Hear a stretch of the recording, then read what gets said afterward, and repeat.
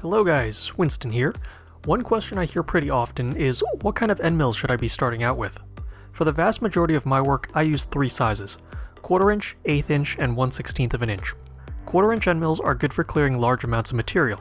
They're super sturdy, which means you'll be able to take deeper cuts. I find 3 flutes to be the sweet spot given their circumference. The 1/8 inch is my go-to general purpose end mill. The most common ones have flutes around 1/2 inch long. This is usually fine for cutting materials up to 3/4 of an inch thick. You'll get a little rubbing on the shank at full depth, but it's not the end of the world. At this size, you can also get extra long end mills for cutting thick materials. 1/16 inch end mills are my preferred tools for thin plywoods up to 1/4 inch because they remove so little material. It leaves you with more wood to work with and generates less dust. These end mills are also good for cutting pockets with fine details. You could go smaller, but then you're drastically sacrificing cutting depth. My 1/16 inch end mill will cut 1/4 inch deep.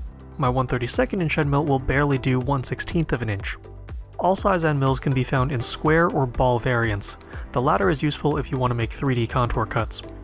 In terms of material and coating, straight carbide is extremely versatile. It'll do woods, plastics, and non-ferrous metals.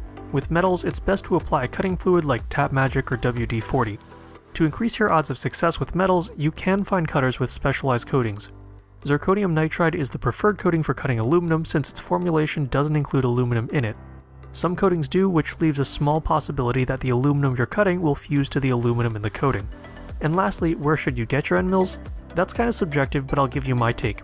If I'm trying an end mill for the first time, I tend to buy off eBay. You can find them quite cheap there, and you can experiment on your CNC without a lot of pressure to get it right the first time. If I have particular needs, then I start looking in more specialized places. I've bought from Lakeshore Carbide and Kodiak cutting tools before for things like extra long end mills and specialized aluminum end mills.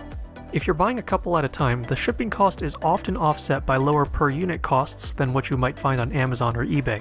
This isn't a hard rule though, prices vary depending on what you're looking for. And for those of you living internationally, you may want to seek out your own local vendors.